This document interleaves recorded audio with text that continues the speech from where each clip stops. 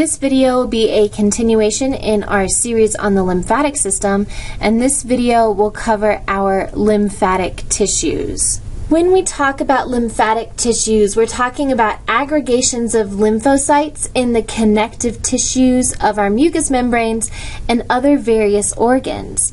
So most of these are going to be diffuse lymphatic tissues, where our lymphocytes are fairly scattered instead of being densely clustered.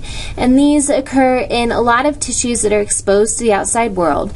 And if you think about it, most of your tissues that are exposed to the outside world, such as your respiratory tract, digestive tract, urinary tract, reproductive tracts, all of those wonderful guys, they have mucous membranes. And so we call this diffuse lymphatic tissue MALT, mucus-associated lymphatic tissue.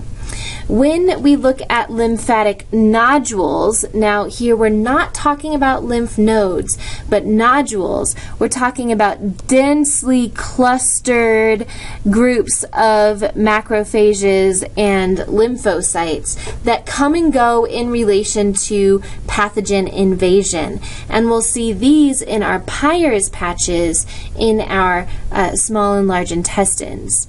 So here we see some MALT in association with some epithelium, and our MALT is diffuse lymphatic tissue, and it's just loosely associated with this mucous membrane, and that MALT is also going to be associated with a lymph node, and it's going to pass on anything that it finds to that lymph node so that we can have an appropriate immune response.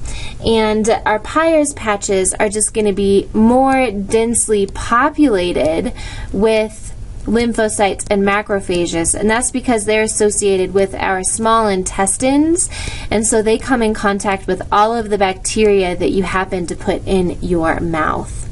If you have any questions on lymphatic tissue, please do not hesitate to contact your instructor.